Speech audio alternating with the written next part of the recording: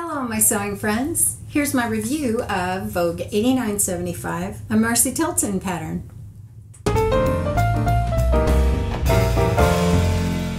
I'm Jen and this is the sewing room where this got made recently. This is Vogue 8975, it is a Marcy Tilton pattern.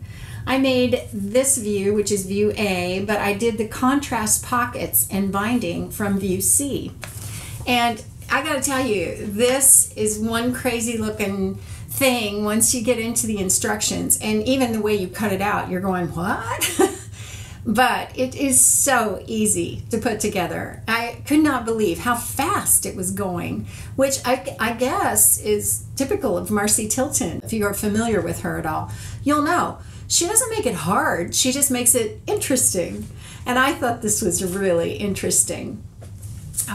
Let's see, it's like a puzzle, but it's fun, you know, and it has a lot of architecture, which is something that really draws me to a pattern.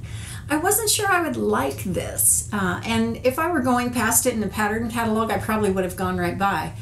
But I don't know, I saw a couple of people make it, and I really stopped and looked at the pattern after I saw Ginny at the Big Sew Along do one of her patterns. And I thought, why do I not look closer at her patterns? I always just think she's way out there and, you know, crazy.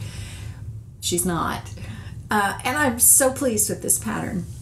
The fabric, this is just a poly lycra knit.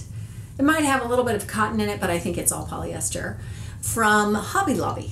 And then the contrast, the binding, and then the pockets and the back band are all from Fabric Mart.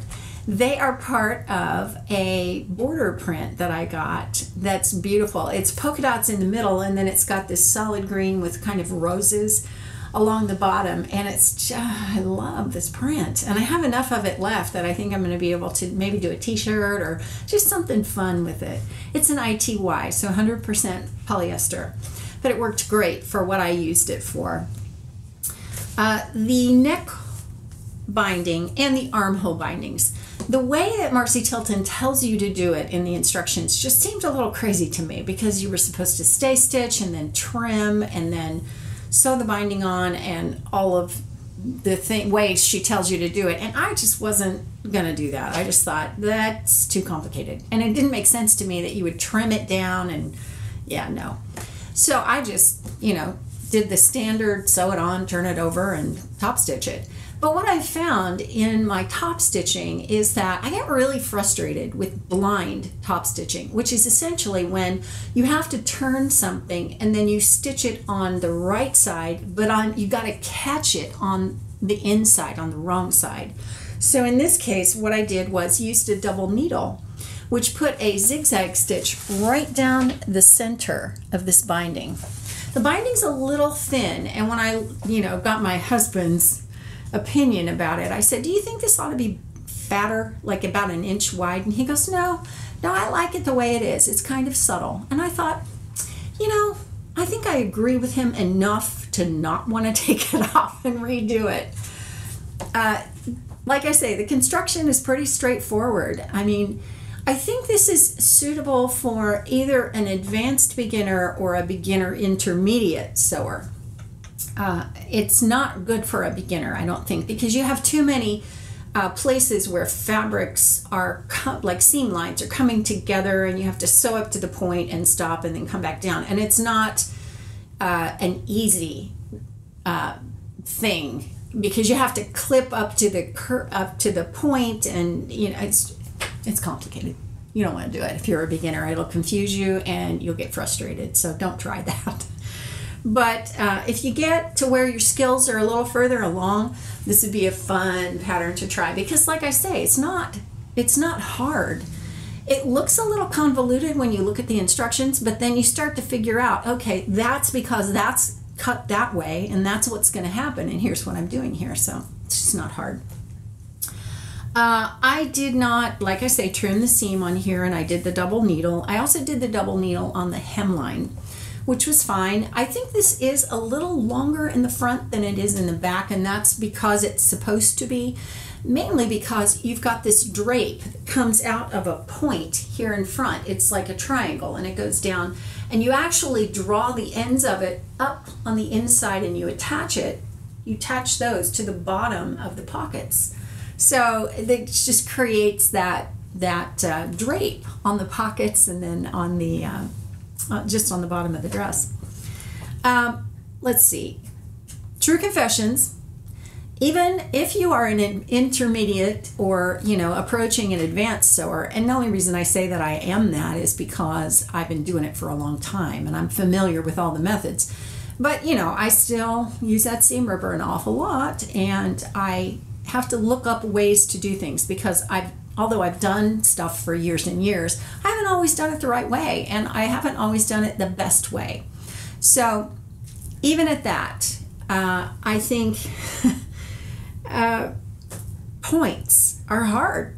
Anytime you have to come to a point in any kind of a garment, like here in this, like I say, was cut. You cut up into the bodice, and then you have to insert basically the triangle. And there's not really a good way to do it where you stitch up and stop or stitch up and stop, or you have to basically graduate the seam out. Points are hard. Points are just hard. So, my best advice is to, if you have to do them, find a good way to do them. Find a good tutorial to watch.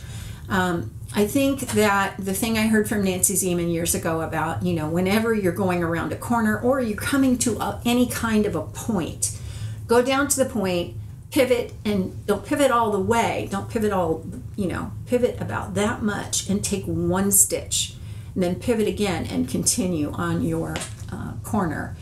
Boy, you will get a very straight, sharp point or corner every time. You really will. That's really about all I have to say about this dress. I can't believe how easy it was. I really can't. I made the size medium and it fits perfectly. I'm so pleased with this, probably because it's knit. It's not form-fitting, it is close-fitting. But I think that's probably how, or maybe not how, but what makes it so appealing when you get it done, because you've got all this drapey pocket stuff going on the bottom, and then you've got this thing in the back. But the thing is, that close fit through here makes it not so sloppy big, not big drapey moo-moo big. That's, I think, what attracted me to it. It's that it's got this shape, and yet it's not tight. I think that's perfect for women my age, where, what's happened is everything is gathered right around our waistlines, and so we have to deal with that in whatever way that we can. And in this case, something like this, while it's close-fitting, it's not form-fitting, and so it's not showing all of the, little bumps and bulges in the back or in the front. So I think this is a great pattern, and I think you should give it a try if it's a style that you like. Let me just say, it may look complicated. It may even seem complicated when you cut it out and when you look at the instructions, but once you get going, you get the hang of it. It's like, this isn't hard. This is a piece of cake, and oh my gosh, it's a piece of cake, and I'm gonna die of shock. So yeah, that's it for now from me. That's my review of that. If you'd like to see any other reviews of things that I've done, I've created a playlist, so you can check that. And don't forget to subscribe if you'd like to be a part of my sewing room family. I'm all about creating community on YouTube, so I would love for you to join us. So thanks so much for watching. See you next time.